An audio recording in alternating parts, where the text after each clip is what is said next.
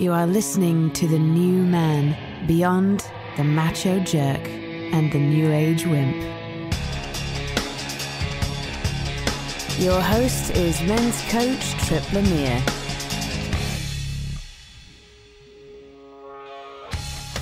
Have you ever wanted something so badly that you screwed it up? Why do our efforts to get it right usually end up with us getting it wrong? And how does fear block our ability to be more energized, creative, and bold? Today, we're going to hear another excerpt from my new book, This Book Will Make You Dangerous. In this excerpt, you'll hear how I found myself in a cinematic coffee shop shootout and why I almost blew up my marriage before it ever got off the ground. Chapter 6. Be playful, minimize risk, and create on your own terms. All right, let's reconnect with those 3 fear-based questions that keep us in a prey mentality. What do I do so that I'm not uncomfortable? What do I do so that I don't risk losing something I care about? And what do I do so that I don't look like a bozo? We just explored our relationship to discomfort and tension. Now let's talk about our relationship to risk. For the sake of this conversation, let's be clear that real safety is very, very important. Absolutely. However, we also want to keep in mind that our primitive brains aren't so great at discerning between real safety and a threat to our discomfort or self-image. This means that most of the time, we're playing it far safer than we need to. And strangely enough, it's our desire to avoid screwing up that often screws things up. Here's an example of how I almost torched my marriage before it even got off the ground. The Starbucks shootout. Back in 2004, I was introduced to my wife, Allison. At that time, she lived in Colorado and I lived in Florida. Because she's weird, she would only communicate with me via email, but after playing that game for a few months, she finally figured out how to use a phone, and one day we talked and talked and talked some more. We had an amazing conversation full of laughter and depth and more laughter. I realized 2 things after I got off the phone. 1, I had to meet this gal face to face. And 2, I knew she was going to be in my life forever, either as a friend or maybe something more. Now here's where I pulled the boss move. And I tell you this now because it won't be long until you witness my fall from grace. I got bold and called her back and said I was going to book a flight to Colorado so that I could take her out to dinner. And a week or so later, I got off the plane, met her at the restaurant, and we had a great first date. The energy was electric, the conversation effortless. We laughed and talked for hours, flowing between some of the most sacred elements of our spiritual beliefs right into grimy, profane gutter humor. This was my kind of gal. I was blown away, and as we made plans to spend more time together the following day, I heard a voice in my head saying, "Don't screw this up, man." Still with me? Good.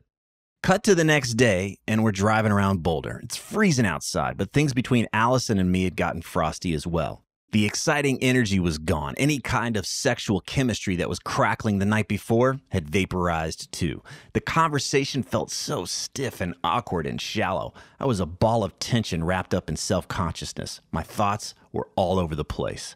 What I didn't realize at that time was that I'd shifted gears. No longer bold and open to possibility, I was now playing defense. Instead of continuing in the mindset and flow that allowed me to have this opportunity in the first place, I was now struggling to make sure I, quote, got this right. And this meant my head shot firmly up my ass, full of worries about how to act so that I didn't do anything that might rock the boat.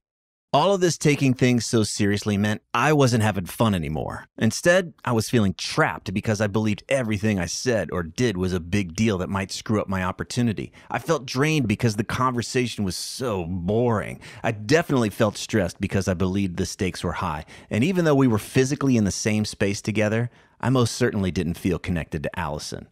I didn't know what to do. I didn't even know what I wanted other than some relief from the pressure of trying to not screw this up.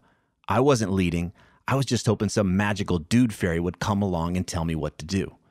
Now, because I was so focused on myself and trying to get it right, I didn't realize that all of this awkwardness was completely obvious to Allison. I had no idea that instead of helping things get stronger, all of my efforts to play it safe were actually making things worse. And I was about to find out how much this was driving her nuts too. So We shuffled across the icy sidewalk and went into a Starbucks. The place was packed. She ordered some kind of a foamy chai latte with cruelty-free dick sprinkles, and I was over here just trying to be Mr. Cool. The barista handed her the drink, and in the next few seconds, my life changed forever. Like an action hero in slow motion, Allison swiftly pivoted to aim the lid of the cup right at my center mass. Simultaneously, her other hand swung upward and popped the bottom of the cup to send a giant stream of 2% soy vegan dick-sprinkled chai latte foam all over me. Head to toe, right there, in front of everybody. For a few seconds, I was in shock. Time stood still. Even that nauseating Starbucks music seemed to go silent. My brain struggled to recalibrate. First of all, that was an amazing shot. Does she go to a gun range to practice this? I looked up from my foam-covered body and saw Allison's devilish smile.